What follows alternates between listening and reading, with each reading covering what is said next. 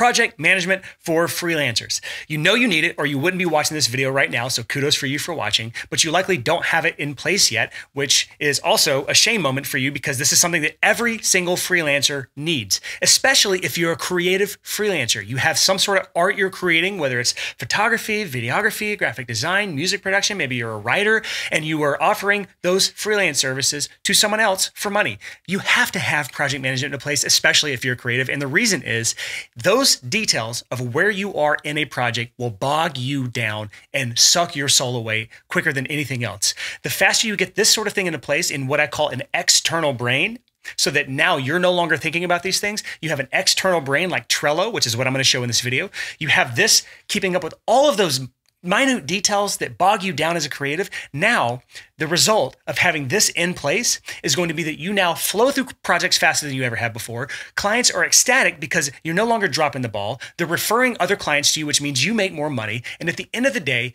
your art is better because you can now focus on creating art instead of managing project details and trying to remember all the crap that you're just dropping the ball on. So if that sounds good for you, this video is absolutely something to watch. So this is our beautiful Trello board.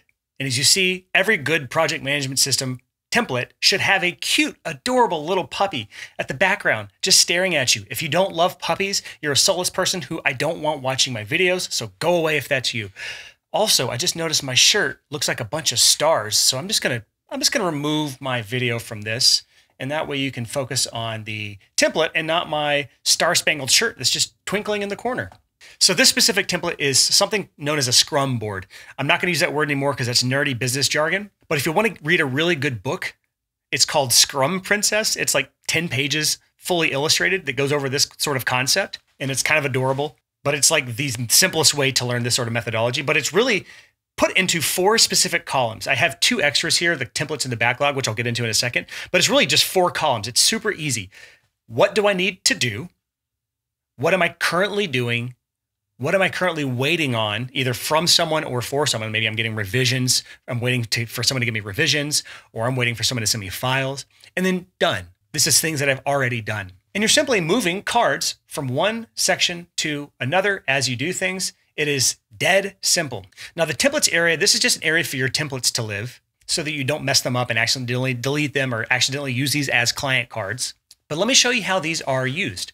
Inside of a template, there are a bunch of sub checklists here. And I'm using checklists from my own business, Good Fortune Media, which I'm offer podcast production services. This is just one of my businesses. And when I get a new client, I create a new card from this template. So I just hit that blue button on the top right, and I call this the client name or the podcast name or some name that I can easily identify who this belongs to.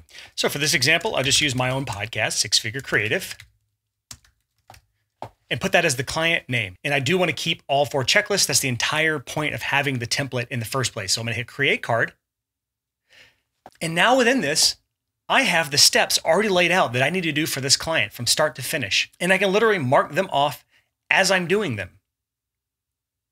But before we get to that, let's look at something now. We want to make sure we have them in the right column. This is a brand new client. They've just paid their deposit. Now I consider them an actual client because money has been exchanged. This is not someone just offering lip service and saying, I'd love to hire you. I want to work with you. They said, no, I'm going to put my money where my mouth is. I'm going to pay you a deposit, which is what I always recommend, collect a deposit.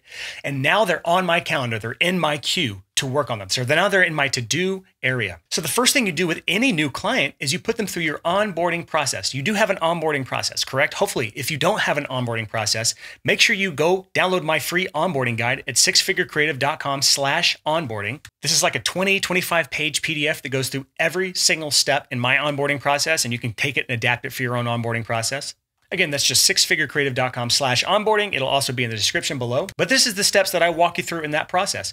Client agreement sent, client agreement signed, onboarding form complete, and so on and so forth. So this is the onboarding phase. So this brand new client by default is going to be in my onboarding process, which means they're not in my to-do list.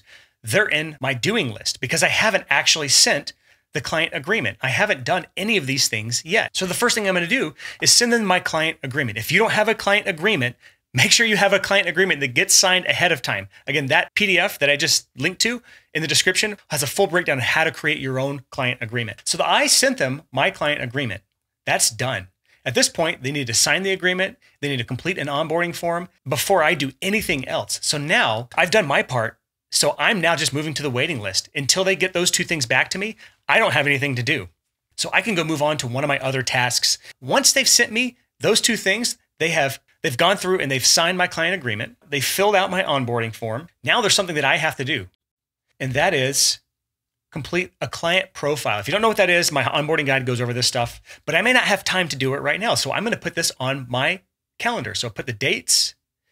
I'm going to put it for Wednesday at 11:30. Sounds great. I'm going to hit save. And then this is off my plate. This is now in what I call my external brain. I don't have to think about this. I don't have to look at this. I don't have to worry if I'm going to let this fall through the cracks.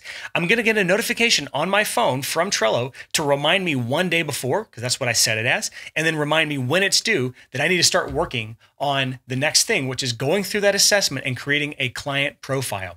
So now on that day, let's just pretend it's July 21st at 11:31 a.m. I can now go over to doing. I can start actually doing the task, creating the client profile throughout the day, however long that takes me. And then I mark that as done. Send the email to the client. I'm ready to book the kickoff call. Boom. Now I'm waiting on them to book a kickoff call. It's all on their plate. I can mark that as complete, by the way. I have done that thing. So let's just pretend now that the client onboarding checklist, all this is done. Boom. We're done with client onboarding. Now we're into phase one. Again, this is podcast production that I'm offering. You may offer photography services. You may offer graphic design services. Maybe you're making a music video for them, a logo for them. You're doing a full branding package. You're a music producer and you're recording their album or their EP. So your phase one is going to look different than mine. I actually like putting things into phase one, phase two, phase three, or step one. Those are just the overarching things. So for me, it's phase one, pre-launch. What do we need to do before we can actually launch the podcast? Phase two is the actual launch process. And then phase three is kind of like growth and maintenance. So this is where I want to stop and show you one more interesting feature that you should be using in Trello for project management. And that's something that I call a breakout card. This right here, by the way, this is a card, a Trello card. You can put attachments to it. You can add due dates. You can add sub-checklists. You can add labels to keep up with certain things. You can even use labels to show that, hey, we're in the phase one. We're in phase one. And now I can see no matter how many cards I have in here, I know who I'm in phase one with. But I'm going to hide the checklist items for the completed onboarding checklist. And I know I'm in phase one. So the first thing I need to do in phase one is create the podcast art for this podcast. This is where we differentiate between process management and project management. This right here, everything I'm showing you is project management. We're managing the 6-figure creative podcast project. But there's also processes involved. To create podcast art for a new podcast, there's a process that I follow for my clients. Now, an easy way to keep up with this is a simple Google document or an Evernote file. So I'm just going to show you a quick example. This is a Evernote file for phase one pre-launch, and it has create podcast art as my first step. And in here, there are several sub-steps. So choose your design style, create a mood board, choose the designer, collaborate with the designer. These are all the step-by-step processes for this specific project. So what I like to do is go into phase one pre-launch, which for you is whatever phase one means for you. What's the first steps you go through with your clients? And I have this first checklist item here, create podcast art. There's actually multiple steps in there. So how can we manage this for this client? The way to do this is hit the little 3 dots on the right and hit convert to card. Now, create podcast art is its own thing. So in here, there's something we can do by opening the card. We want to make sure we know which client this is. So I'll just hit 6-figure career, 6FC for 6-figure creative.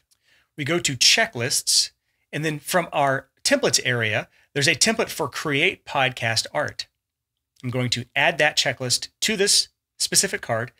And now we are working on, let me move this. We're working on podcast art for 6-figure creative. This is the thing I'm doing. Out of this whole project with tons and tons of to-dos to get this thing done from start to finish, I'm pulling out one specific task and putting it into the doing column. And from here, I can say I'm working with a client to choose the design style. I've done that. I'm waiting on them now to create a mood board for me. So I'm going to actually move this to waiting now. And so on and so forth. You see how this is working now? I have this specific task that I'm moving around to doing and waiting and doing and waiting. And eventually, this is all done. So I can move it to the done column.